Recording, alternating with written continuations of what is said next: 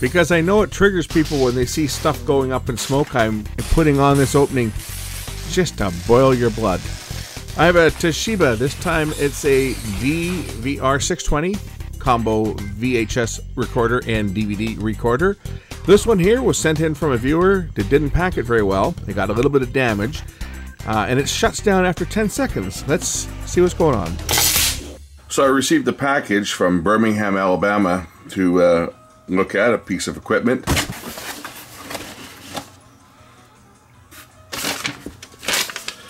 It says VCR side will accept tape and actually start to play for about 10 seconds, and then it will stop and the machine will cut off.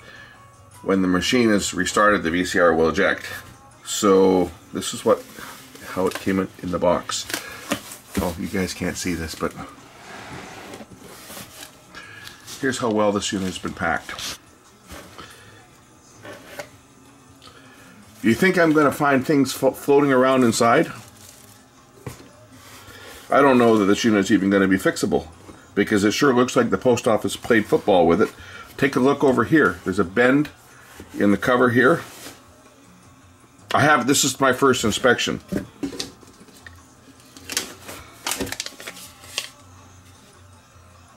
Got a little sticker that says at NorCal 715. I guess that's an internet guy, a YouTuber.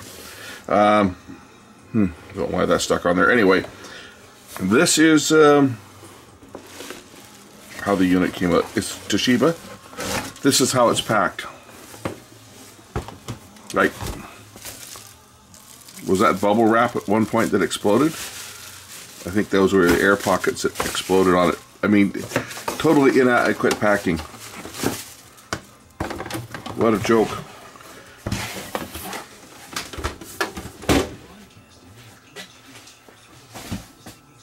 Like, that needed a box twice that size with proper packing around it. This is the machine here. It's a D-VR620 Toshiba DVD recorder, plus an -R and RW VHS player.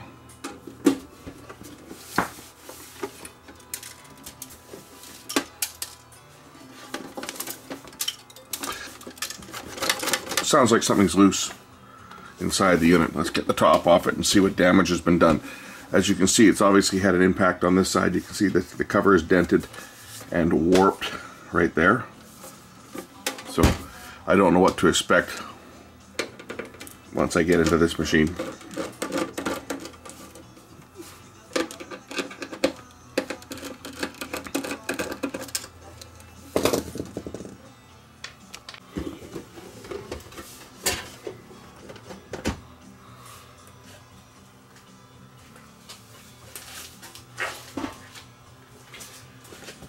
Now these ones have the classic mode switch problem on them that they all have. It's basically, it's a Funai deck. I think this one's a Funai, it looks like it.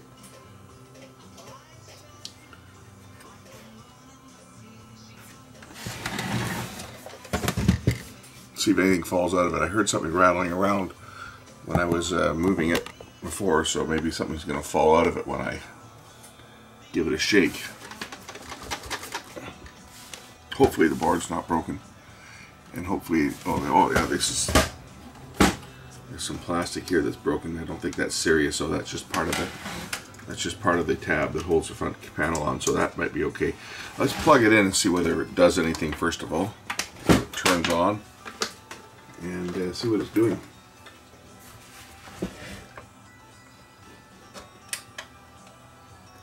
Okay, at least it lights up. It says load on the front. First things first, I go to plug in my audio video connector and realize that there's a pin that's broken off. Can't plug it in, so that's the first thing I gotta fix, is I gotta get the pin that's snapped off. You can see it inside the plug. I gotta get that out. That's first. So we'll try to push it through from the other side. There should be a hole in the back here. I may be able to push this through.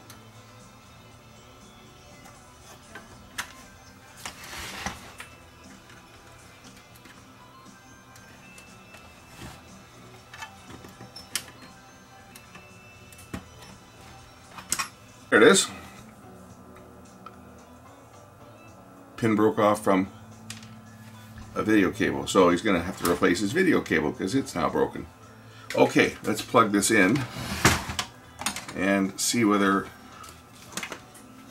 what it does. I know it doesn't work every time it plays for 10 seconds. So that could be a number of things. It could be the take-up spool's not turning properly. It could be a number of things, but let's find out what's going on first. Power the unit up.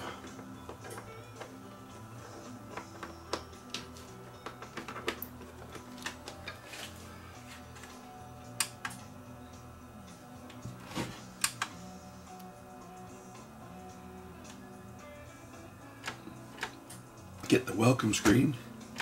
Oh, here's some other things that are broken on the front here. Look at the button here on the front. It's jammed. Wonder if it still works. It seems to click.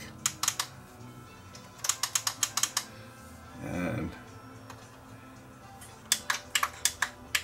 select VCR or DVD. That works. Like the buttons on the front, just stop, play, and record. On the VCR side, we've got rewind, fast forward, stop, eject, play, and record. There's no tuner in this, obviously. This was after the tuners were made. 2014, so this is actually a late model. See, I think mine I've got like a 2012 model. And earlier ones had a tuner in them, but once all of the analog broadcasting went away, there was no point in putting a tuner in them anymore, so they just dropped that, made it strictly to transfer tapes back and forth.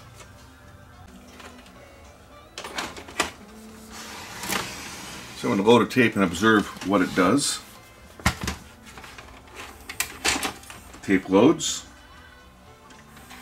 Tape threads.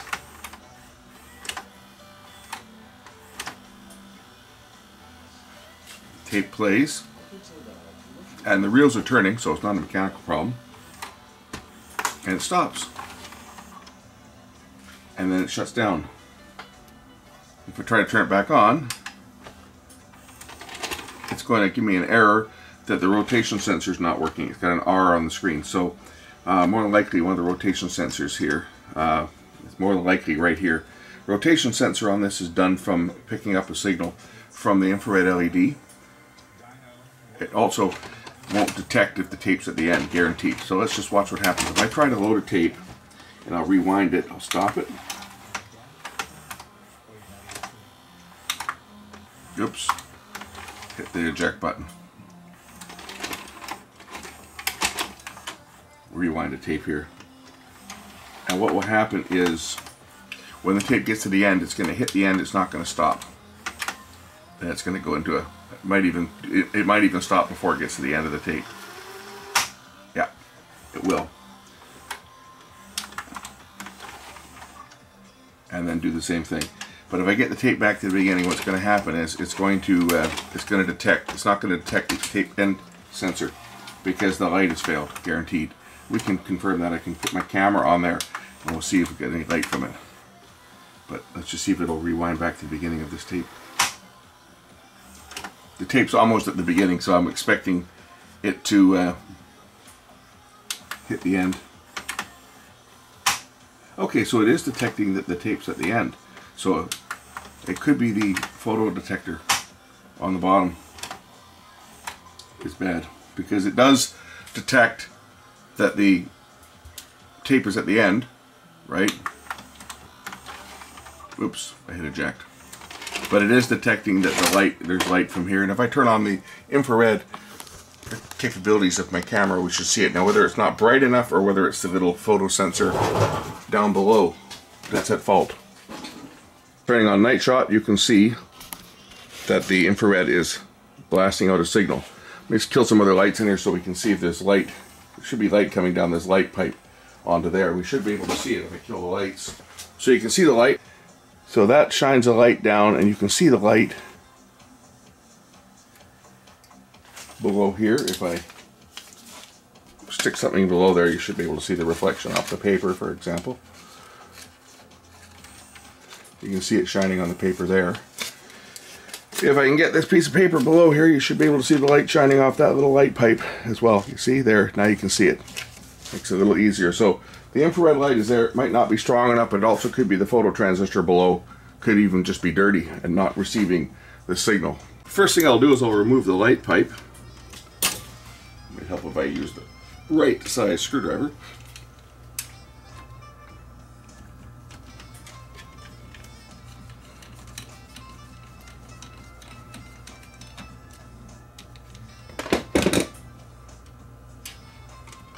Make sure that this is clean, because of course if it was dirty you wouldn't get the right amount of light. But more importantly, down here through this hole there's a photo transistor down there, and well, that photo transistor could have failed, but it also could just have dirt that's built up on top that's obscuring the light, or the solder connection below may have gone bad.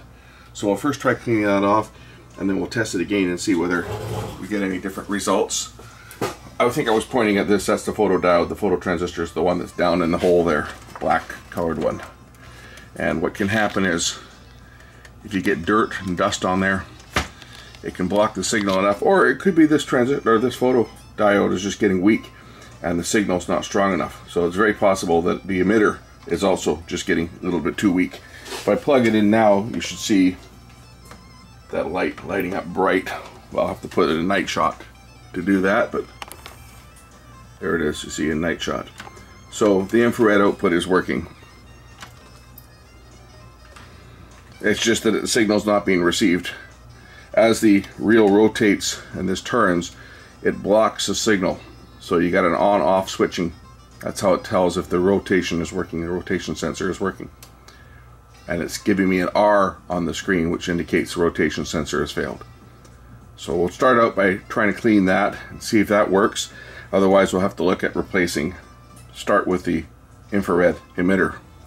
That's the first one to change, because if it gets weak, it won't work. But typically when this gets weak, it won't detect the end of the tape either, because that same light is being used to operate the photo transistors in either side here for stopping the tape at the end. So if it goes bad, it'll typically affect everything, but it might be just starting to get a bit weak, and just because the light has to get directed a different direction to go over to here, it might just be a little bit on the weak side. But we'll try cleaning it first and see what happens, because a lot of times it's just like a smoke film. If it's in a house where someone smokes, for example, smoke film can get onto the surface and reduce the light output a bit. So I'm just going to clean this with isopropyl alcohol on the end of a Q-tip. Put it down there and give it a spin. And we'll do the same to the LED. And of course we'll clean the underside of the little light pipe, just to make sure it's clean.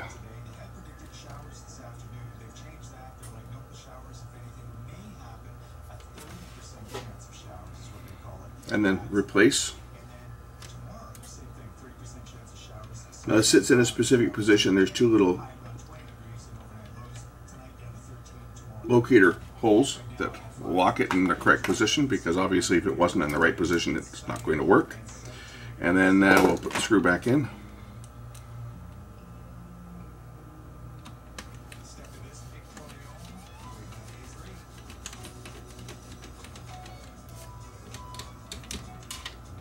And power the unit up and try it again and see if it still stops as it's trying to play or fast forward, rewind, etc. My light is getting annoying. The power cable for my light is hanging right over my plug.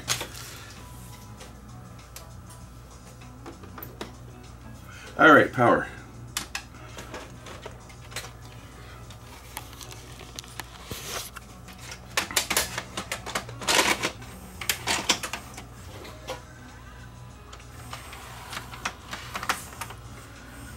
Now we'll play. Will it play for more than 10 seconds? We'll find out pretty quick.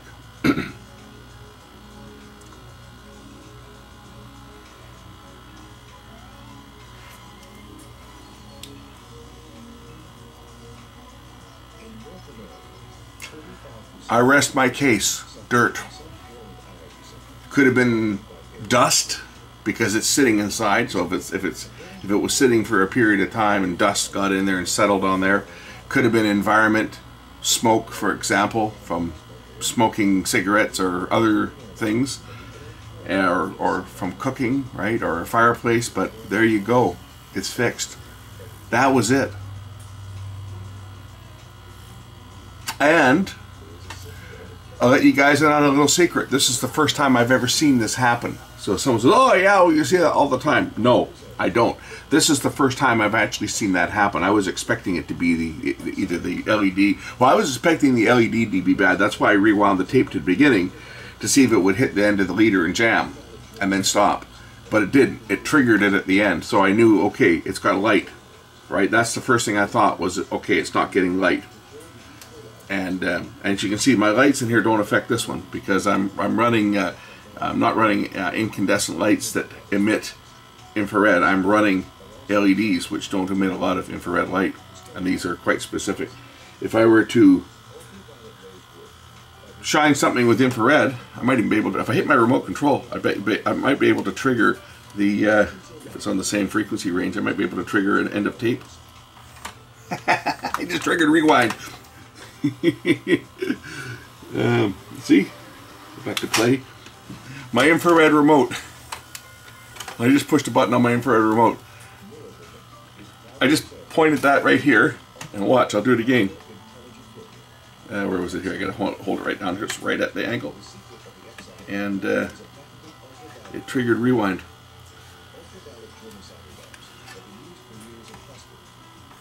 There we go. Goes into rewind. If I do it on this other one over here, if I make it stop. I just made it stop.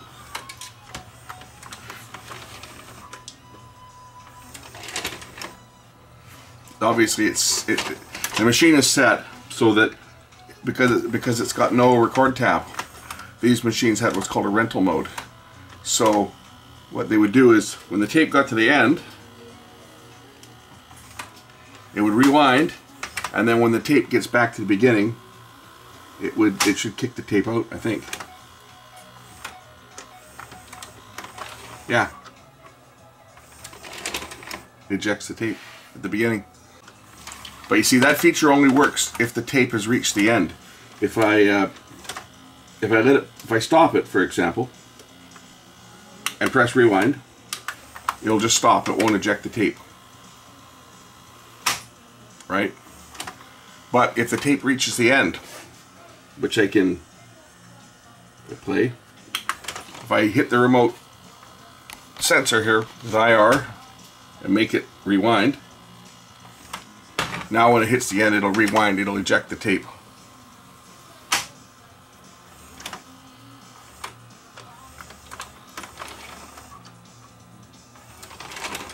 This machine here looks to be in good shape now. Just a bit of dirt on here. The guy does want me to check out the DVD portion, so I'm going to go grab a DVD rewritable disc because I don't want to make a permanent copy of this, and then we'll check out the DVD drive. So let me go grab a recordable disc and we'll verify that it works too. Alright, so I've got a remote control for my own Toshiba that will control this. I've actually got three DVR7s, 3 Toshiba DVD recorders, and 3 DVR7s, and another one that I forget the model of it. Is it DVR9 maybe? Or DVR5? I forget. Anyway, it'll play Super VHS tapes. I doubt that this one will, but I've got one that will play Super VHS tapes and record, of course, onto DVD. But I only got like 2 remotes. One for the combo unit and one for the other one. Maybe 3 remotes, but they tend to control all the units, most of the features. So let's first of all, let's put this disc in. This is just a disc I use for testing. It's a rewritable DVD. This is DVD-R, this one. I have some plus R's as well, but I'll try it on this -R.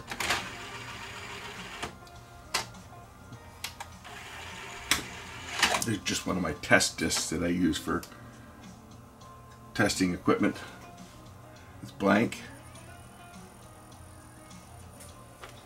So I'll load up the disc.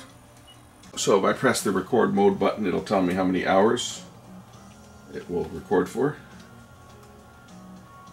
1, 2, 4, 6 hours or 8 hours.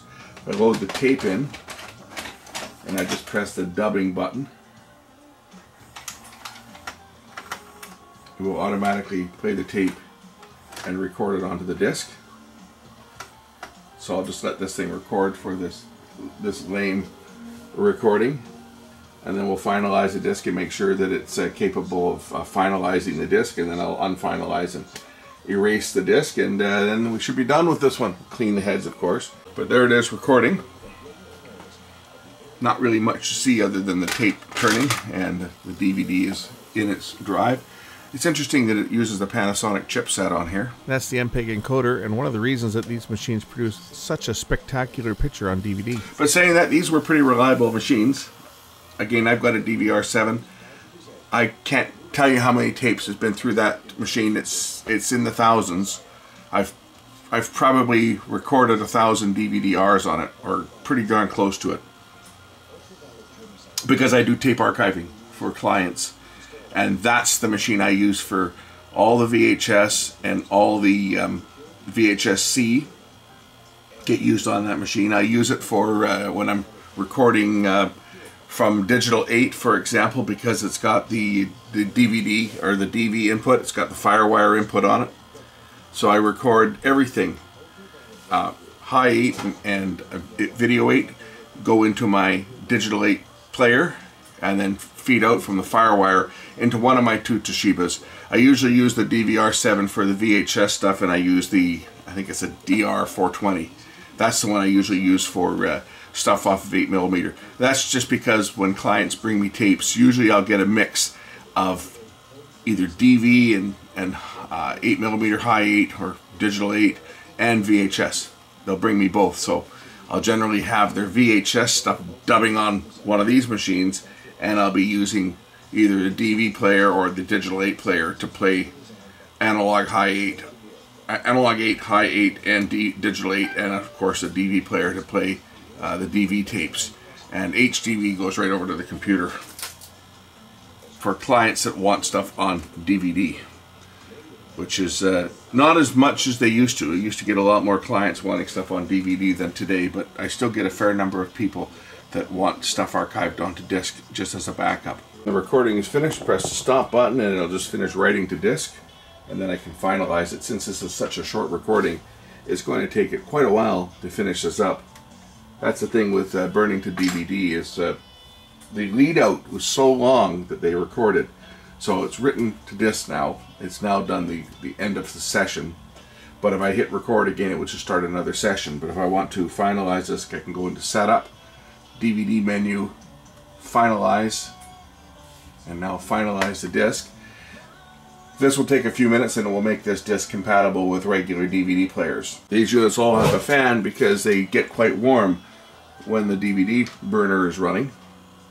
So they all have a fan on them to keep them cool, and that fan is supposed to be running at all times, and it's not. Oh, it's trying. It's stuck. Oh, I think there's something stuck in there. I have to take that apart. Now it's spinning. I think there was something stuck in the fan, maybe some plastic that broke off when it was dropped, when it was shipped, and that fan was stuck. But as you can see, now it's spinning. It's 3% complete on this finalizing. This is ridiculous.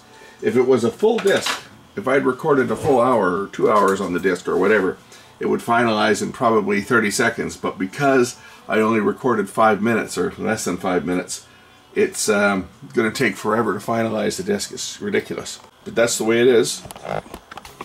We'll take a look at the disc once it's finalized. It's 4% done. Take a look at the disc once it's finalized. You'll see it'll look like half the disc is written to, because it's going to write a huge, long lead out session. I'm going to have to replace my good old workshop heater because they've recalled all of these units, even though mine was a Canadian made one and they make them now in China. This one was made in Canada, but apparently the date range falls into a recalled batch for the heating element catching on fire. I don't know how a heating element can catch on fire in something that's made out of metal, but I guess it could shower sparks or something. 4.8 kilowatt 240 volt garage heaters, if you've got one of these ones, just take a look for the Canadian recall. If you've got one, there's a recall or telling people not to use it. I might risk it and use it, but otherwise I'll have to replace it. Otherwise I'll freeze out here in the winter. Alright, this thing is finished finalizing. If we open the disc drawer up and take a look at the disc, you can see how much of it the disc get finalized. Can we see it here? This disc has been used before, so it might be kind of hard to see it, but it recorded all the way out to here. You can see the color change. If we zoom in, you can see the different shade here. So that's where it recorded out to when it finalized the disc. This disc initially has been recorded out that far because the recording starts from the middle and works its way out. Let's play it back and make sure that it works. And there indeed it is finalized. It says recording 1 was from the VCR. It was done in the XP speed. And there's the recording. In North America. And the recording itself is indistinguishable from the original. I'm going to just try making a recording from the line input. This time I'm recording in the SP speed. I'll let this one run for a few minutes and we'll check the disc out. I'm playing it back this time on my wall-mounted open chassis DVD player that I use as a test source using the AV outputs. As you can see, that one spins. You can actually see the laser shining through the disc being copied onto this DVD-RW disc. I don't have a plus RW kicking around. I guess I could use one of the mini discs from my camera, but I don't have any plus RW discs to record on at the moment, so I just have to limit it to testing it with -RW. I'll also test it with a direct digital input from my Digital 8 camera. This is one of my, this is a TRV240. DCR TRV240 with the FireWire out, using the nice old vintage Sony FireWire on each end. And this is the type of FireWire that you really need. You don't want the monster cable stuff that's really thick, because the problem with the heavy monster cable FireWire was it was so stiff that it provided a lot of torque. When you put the camera on your countertop, for example, if the cable was hanging down, the weight of the cable on here could bend the connector enough to damage it. So that's why the Sony cable was the preferred one to use, because it was the right gauge of wire without being heavy to transfer high-speed data. So I'm just going to play the tape back here. Got this one on video 3 now, and I'll hit record on this side and make the recording as soon as the recording starts here. Okay, record. This is an aquarium that I did a video of years ago. This one's not my aquarium. This is before I set my tank up. I was looking at other people's and filming them, and anyway, saw this one set up in a fish store and set my camera up and just recorded it.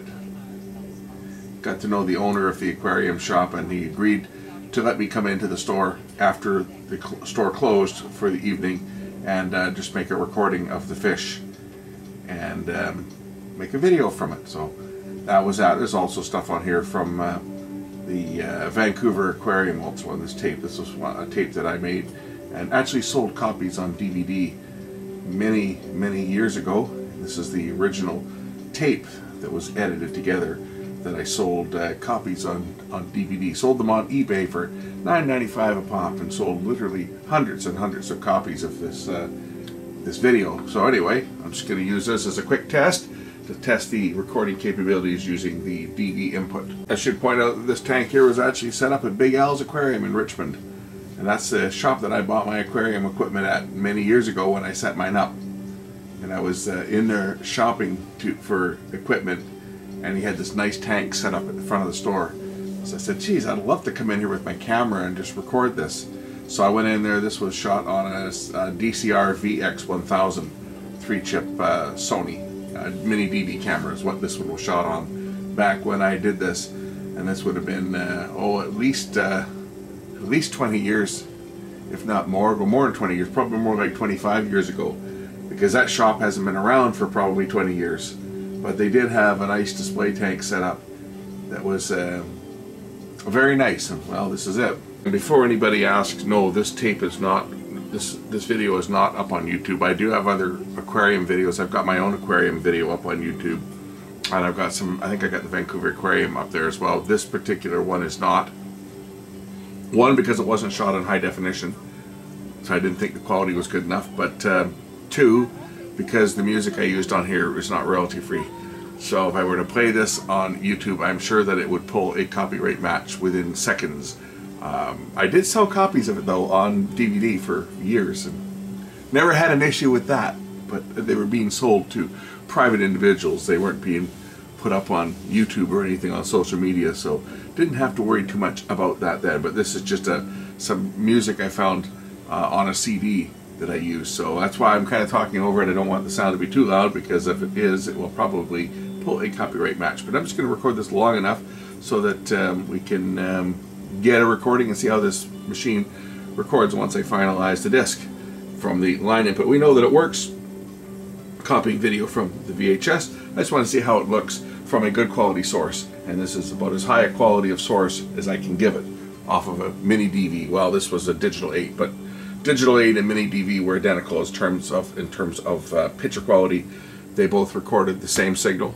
I shot on mini DV, but I edited and exported to digital 8, which kind of, I think, probably gives me a time frame for this, because digital 8 came around 1999, so that's probably about the time that I did this recording. As this disc, when I made it, was around 1999. Although I was dubbing it onto DVD, so I had DVD equipment back then, and I was selling copies of it on DVD at the time. Had this on for the first, I think it was the first half of the disc, or first 45 minutes or so of the disc. I forget how long it was, but had this on for the first part of the disc, and then it had Fire Log on as chapter 2. So you bought a disc and you got the aquarium and you got the Fire Log for 10 bucks. And I did that, say, back in the late 90s, early 2000s, and on eBay. Sold literally hundreds upon hundreds of copies at $9.99 a pop, plus $5 shipping. Of course, that was before YouTube, right? But back then, that's how we did it. We had a video that we wanted to sell. We sold physical copies. Now we're into the Vancouver Aquarium. I should put this. I should put this video up. I should just change the music, because I actually got some pretty good visuals on this tape. I should put this together and put it up onto YouTube. I forgot how good this tape was. I spent a lot of time. I spent like 5 hours in the aquarium one day filming this. It's tough when you're at the public aquarium trying to get shots where there's not reflections from other people that are in there, and people taking flash photography and stuff that reflect off the tank. It's really quite time consuming to kind of wait around and, okay, I've got 30 seconds to shoot before the next group of tourists walk through. Especially when you've got a relatively big camera and you've got a tripod, right? Everybody else is just walking through with their little point and shoot cameras and taking some pictures of their kids and stuff, right? And then someone comes in there with a big camera with a tripod on there and sets up and camps in front of the aquariums and films the fish. It's today they would probably not allow that to happen, because they'd think someone was in there to try to make money off the aquarium. That fish doesn't look too healthy, does he? Kind of sitting on the bottom there. Little yellow tangs. This time I got two titles on it. Title 1 from line 1 at SP, and title 2 from the DV input. Let's play the input, or line 1 input, SP input. This is a recording from my DVD player on the line 1 input. As you can see, the picture on it looks great. Looks good as the original. And the original doesn't look as good as the original that it was made on, because this was all shot in 4K. But the DVD looks as good as a DVD can look. And this looks pretty much identical to the DVD copy. Everything's looking good here. The DVD is playing back flawlessly. Let's go to the next title. So if I hit, where is it, on disc menu? That should take me back to this main title. I can select title number 2. Turn the sound down on this one, because this one here will, I'm sure, draw attention if I let that music play. But here's a DVD copy directly off of a DV tape.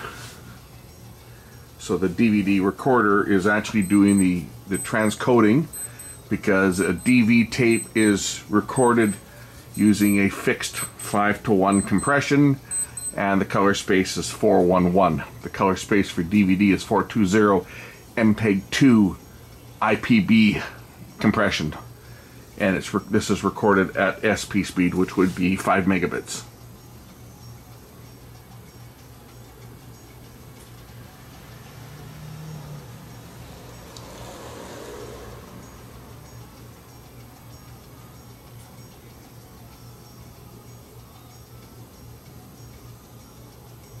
Anyway, I would say that this machine is fixed. Everything's working. The VCR is working. The DVD recorder is working. Everything appears to be back to normal. Lucky it wasn't damaged during transport. I still have to deal with that fan because that fan was sticking. So let's fix the fan. Fan's held in place by 3 screws. Find on the back of this unit it has HDMI out. This is for the DVD drive only, obviously. It has DVD and VCR. It has S-video out, audio out, digital audio out for the DVD, of course. Component out. I don't know whether the component out actually works from the VCR or only from the DVD. Because some of them, this one says DVD/VCR, so it might have component output from the VCR as well, but it's hard to say. I'd have to try it. Let's see what's wrong with this fan, why it was sticking. Let's unplug it if I can find the connector.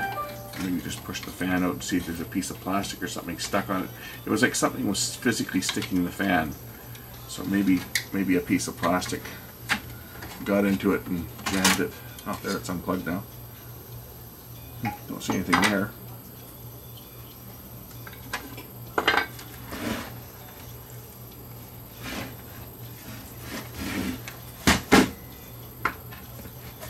It was definitely stuck. Oh, maybe this is it here. I bet you this is what was in the fan. This fell out of it. You think? You think that's what jammed the fan? Probably a pretty good chance. Where did it come from? Hard to say. But definitely that fan was not turning before. It was stuck. And I flipped it a bit and it started turning. So I think that those pieces of plastic probably came from here, because there's a piece broken right there. When this thing was bashed around, there's some more over here around this front piece here that holds the front cover on. This is broken and that's broken. I think that's what those plastic pieces are from. They made their way into the fan and jammed the fan. Okay, so it looks like the fan's going to work, so let's just throw it back together and we'll get this one out of here. Now the reason I'm not taking this all apart to get to the mode switch is there's no indication that the mode switch is causing trouble. And mode switches won't cause trouble if you use your machine. Right? If you use your VCR on a regular basis, and I don't mean you have to watch every program on VCR, obviously not, but if you turn your VCR on and you load a tape and you go through all the functions, play, stop, fast forward, rewind, forward search, reverse search, eject. If you do that once a month on your VCR, the mode switch is never going to go bad, because what keeps them in tip-top shape is the polishing action of the contacts rotating around or sliding back and forth, depending on whether it's a linear or a rotary encoder. That's what keeps them clean. If you do that on a regular basis, you won't have to worry about them being cleaned. Now this looks like somebody's had this apart because someone's marked the ribbon connectors with a little tab on there, as if they couldn't remember which one went where, which is really not that difficult because I believe they're different sized slightly. But as an old trick that we used to do is we would mark them so we know which one went where. So this one's obviously been serviced at some point, but it's working, it's recording, it's playing, it's finalizing the disc, no problem. Again, I use the DVD-RW, which are typically harder to record to than a regular write once disc. That's the acid test for any of these drives. If they'll record and play a rewritable disc, then the drive is good, the laser is good. Because the laser could be getting weak and it would write to a regular DVD-R or plus R, but it would not write to a -RW. That's just the way that, if you're testing your drive, If it'll record to a rewritable disc, the laser's fine, because it takes a lot more power to write to a rewritable disc than it does a regular disc. Rule of thumb. Anyway, this was done. I guess I can clean the heads on it, and we'll get this one packed up and ready to go. And I will pack it a little bit better than it was packed when it was shipped in. We'll clean the heads with some alcohol.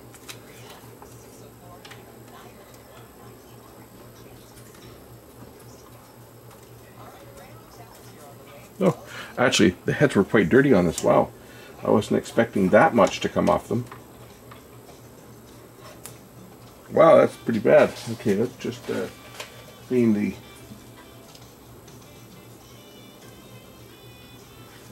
audio head as well.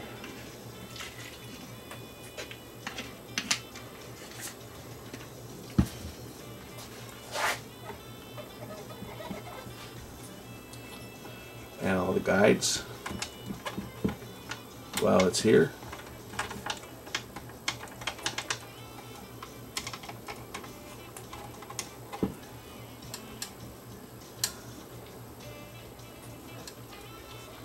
And the lower drum. I move the heads out of the way when I'm running around the lower drum so as not to touch the video head with the Q-tip, because that could damage it. But there, it's clean. I'll make one final test of playback and then I'll throw this one together.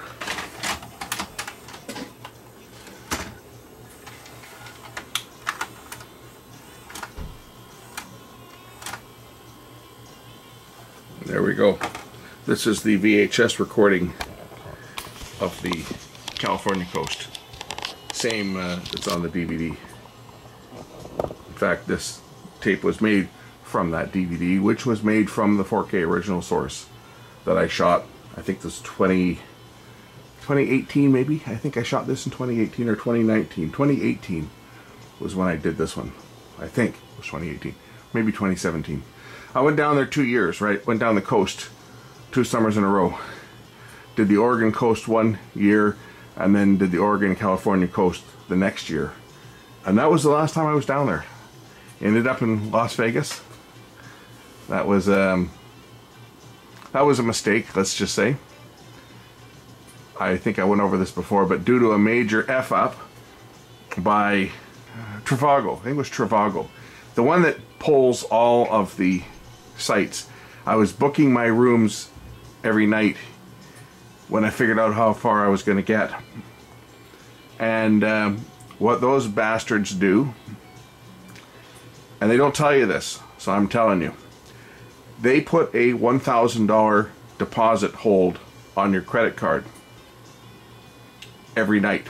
It doesn't matter whether you're staying in a $1,000 hotel room or you're staying in a $69 Motel 6. They put a $1,000 hold on your credit card, which takes 5 days to drop off. And the problem that happened was I was paying for my trip on one credit card, and I was using one that I don't normally use just for the bookings. So there was no charges whatsoever on this card. It had a zero balance. But the booking companies were putting a $1,000 charge that was held for 5 days before the charge dropped off.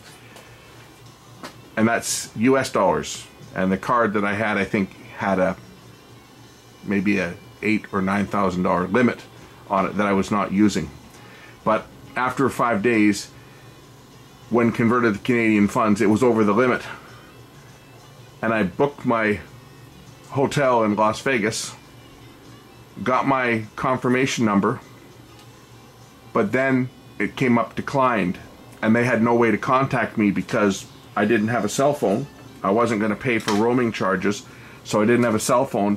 I didn't have access to text messages or anything. I didn't have access to email other than when I was connected to public Wi-Fi, and I wasn't connected all day. I booked my place and then I left, so I'm on the road. So I got to Vegas and there was no rooms because there was a tournament going on, a poker tournament was going on, which I didn't know about, and every room was in the $800 to $1,000 a night range, which is a little bit beyond my budget.